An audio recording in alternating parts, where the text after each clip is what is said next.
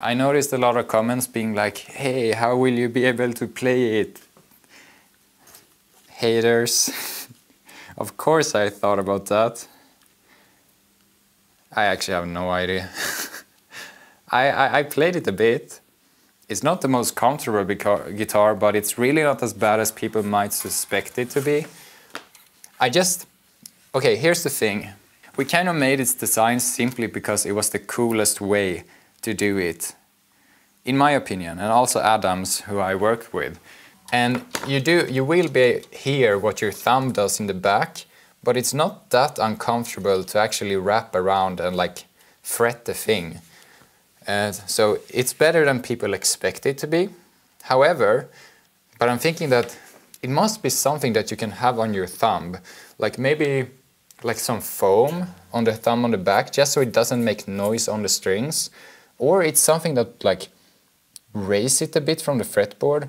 Where I was going to say with the harp thing is that then we could have like something that you would, like a plank or something that you would hold against, and you play the front as regular. The issue with that is you have to stretch so far. That was probably the biggest issue with that. But you know, to be honest, we didn't exactly make this to be extremely functional. However, I am reading your comments and I noticed that many people are like, wow, cylindrical, that's not a good idea. Of course it's not a good idea. But many people say like, you should have done it like the octagon or like a square. But with a cylinder, what we wanted was that when you spin this, your picking hand could just drag the strings like in a smooth motion. That was like the main point of it.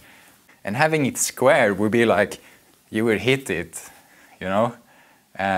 Also square, I don't know, am I biased? It just isn't cool. I mean, it's quite cool, but it's just also the square, how is that going to be better when you hold it? I mean, you could push against something flat, but you will have the edges like hit your finger and stuff.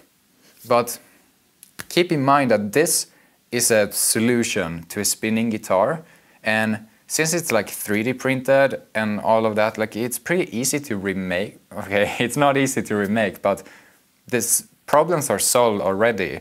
Whatever shape you make out of it, or what strings you put, like doesn't really matter, because this is the framework, you know? We should patent it or something.